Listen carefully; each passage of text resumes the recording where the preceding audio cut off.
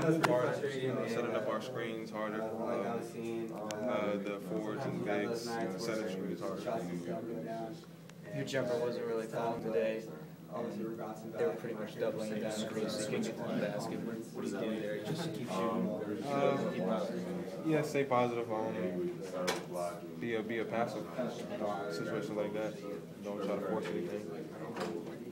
Much does this game show really, an ACC play, nothing new, but that anybody can beat anybody any given night? Florida State beat Duke and UNC in the same week. So back-to-back. Virginia Tech beat us their first ACC win. So every night is a battle in this league. What were you thinking after that dunk and you guys were up by 3 and the crowd seemed to be going crazy? The momentum had got up and they had switched on to our side and then pretty much they switched very quickly when it just came down and just made a jump shot. So we had a minimum for 30 seconds and scored. When you do get double like that down low and have to be a passer, how much of that is on the guys to make threes, or does that mean your team has to become a driving team? And is that your strength, or is that a tough spot? Driving or spotting up. Like I said, we got shots and we just missed them.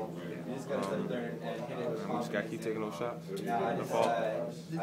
This is not the first time this season that you guys collectively struggled to shoot the ball. Did you feel like there was a difference tonight in how it came about, or was it similar to other nights that you guys just not big? Yeah, there was some nights, we got our shots. We just couldn't knock them down. Georgia Tech, we knocked them down. Tonight we didn't. So just gotta keep shooting them. Sometimes get to the free throw line. When we got to the free throw line, we gotta knock down our free throws. So